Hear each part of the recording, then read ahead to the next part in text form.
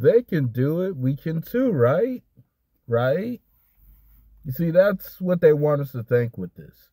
Now, the whole reason why they're humiliating anything masculine is, trust me, they got a plan for it. Now, the way they do this stuff is years and years in advance. Psalms 83 talks about long planning, long suffering. And yes, they're willing to use their own to get to us. Because if white people are wearing dresses, then we got to wear dresses. And it's sad because they got them wearing, every time we start the we shouldn't be wearing dresses talk, they throw a few of them in a dress. You know, it's confusing because some of them don't know, and it's sad. I feel sorry for them. I feel sorry because some of them don't know why they're getting put in dresses and stuff like that. And it is a submission thing. It is a submission thing. It is them trying to be like God.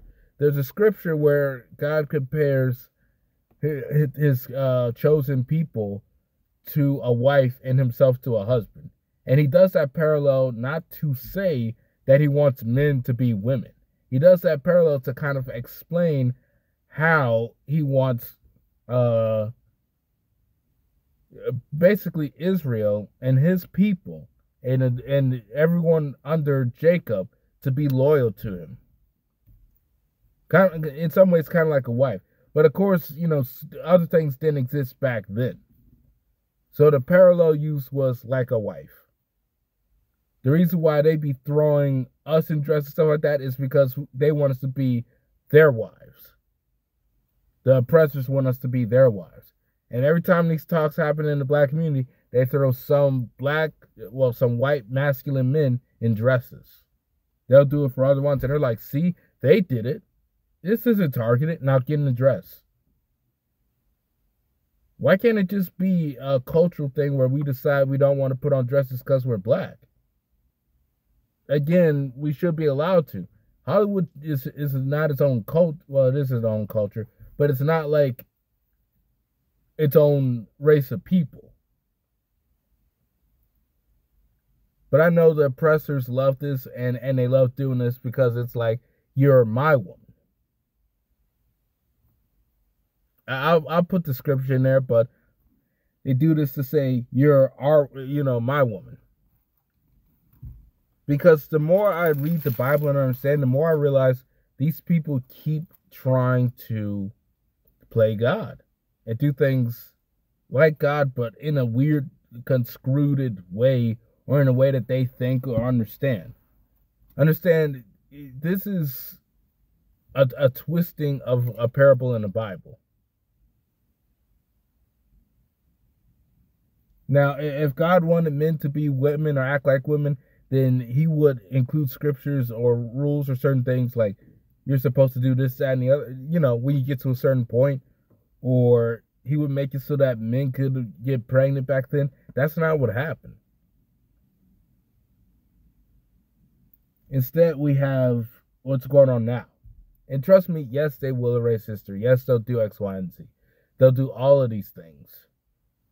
But, they got white dudes in the crossfire. I don't think not Vin Rames, but Rick Van Dam would be in the situation. I don't think anyone who was, they put Schwarzenegger in the dress. They did. But certain 80s, because it shortens your run. If you want to go long term, they got to humiliate you.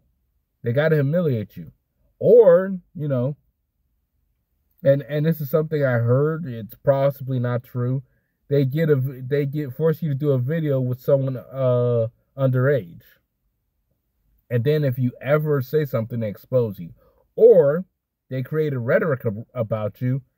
And then when you go against their plans, they then have people come out the woodworks and confirm that rhetoric. There's many ways they humiliate you.